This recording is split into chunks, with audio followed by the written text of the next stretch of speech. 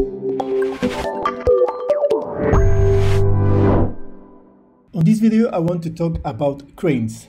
Cranes are quite simple objects and they're very simple to use. So we will check them both, and both of them are the jeep crane and the overhead crane.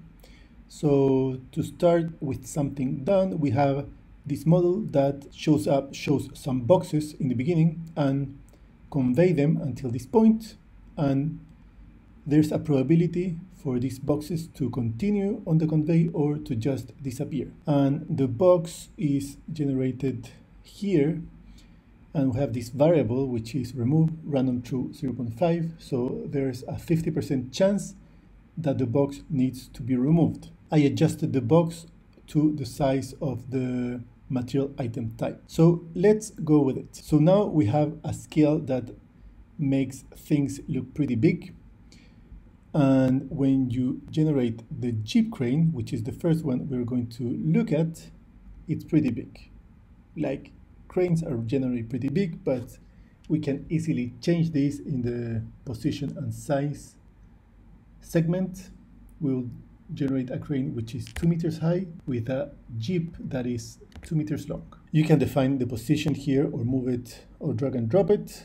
You can define an initial jeep angle, which is the angle of the jeep, basically. You can define the initial trolley position, but since the jeep length is 2 meters, then we should change this to, for example, 1.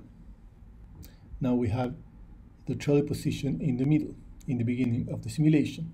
You can also define a block zone, meaning that the crane is not able to move in this area. So it's not a full rotation, but just part of a rotation. And here you can define the zone start angle. For if it's 135, you have this. But for example, if I use 0, you have the start in angle 0, and then it will move 90 degrees. So the forbidden zone will be here. Let's keep the default to 135, and we can work with this.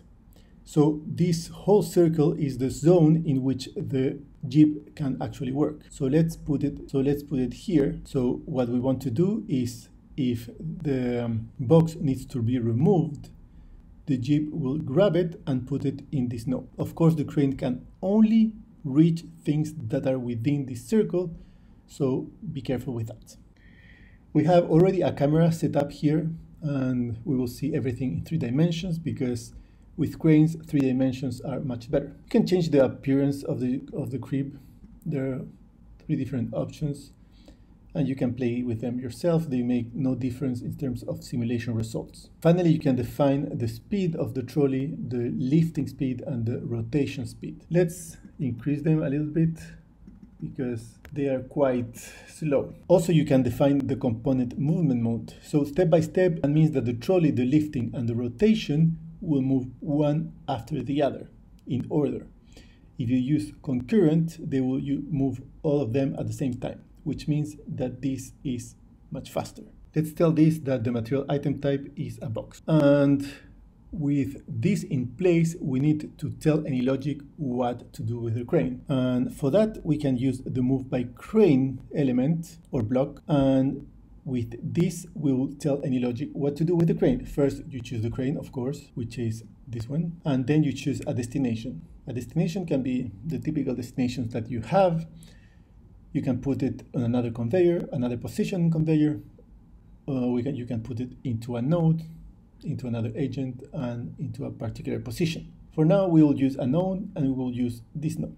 So the crane will pick up a box that is defective, maybe here, and put it there. There's also a loading time. This is the time it takes for the crane to grab the object once the object is reached, and the unloading time the same to remove the object from the crane. Also, instead of the speeds that you define in the crane, you can also use the operation time. You can set a certain amount of time here in order for the crane to use that exact amount of time or a distribution of time to grab the object and put it into the destination. Also, the selection pattern for the agents, if there are many that are in the queue, to be grabbed by the crane, you can select first in, first out, or customized based on priority. For example, you can make agent.priority, and that will grab things based on the priority. For now, we will use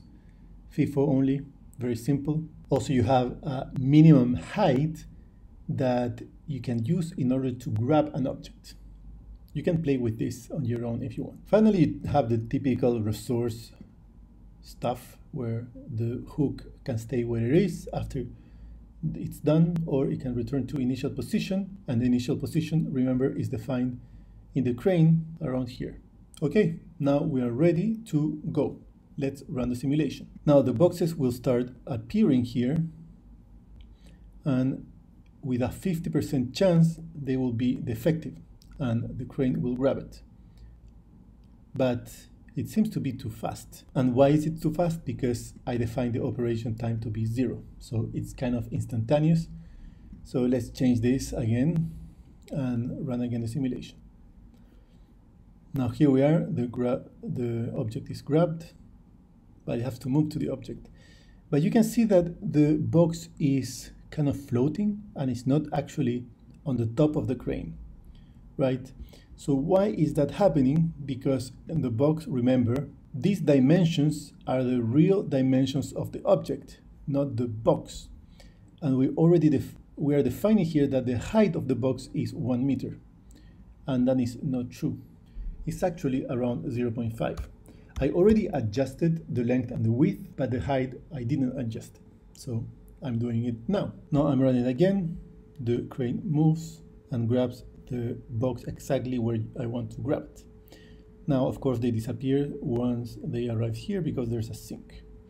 But this works much better.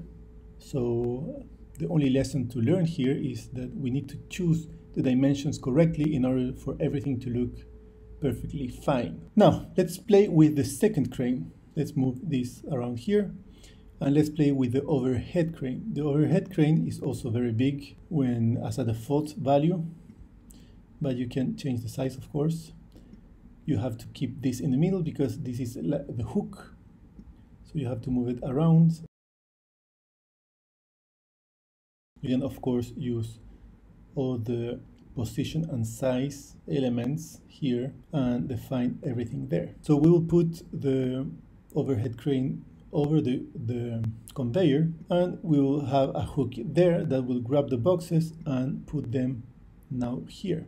Of course, you can put them in the previous position of the node because this moves differently. So again, here the material type will be the box, and the same here you have movement mode, step by step, concurrent, or independent hoist. So basically, step by step, all of them move separately. Concurrent, they all move at the same time.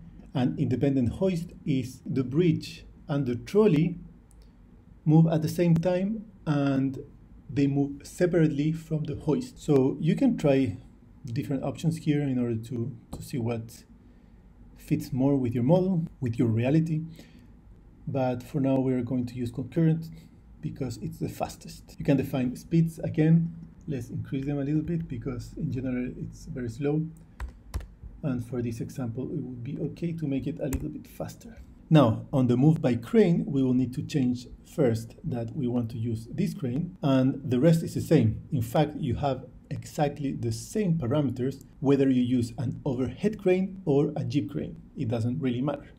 So let's run the simulation. Of course, the crane is pretty high right now, so let's change that. Let's make the height only 2 meters instead of 10, and the rest should be fine. Let's run it again. Okay, now everything looks a little bit better. You can move this a little bit to see the destination, and we'll see how the boxes are picked up and moved towards the destination. So that's it. Of course, this crane can also fail and be repaired, but this is all done manually as well, the same way you do with stations or other elements related to the conveyors. So let's add 2 buttons here. And on the fail button, we'll use overcrane.fail. And on the repair button, we'll use overcrane.repair. and we can run the model and see what happens when it fails and when it's repaired. Okay, now we have the thing moving stuff, and we can make it fail when it's grabbing a box, and when it fails, the box stays there. Now we can repair it and it continues working.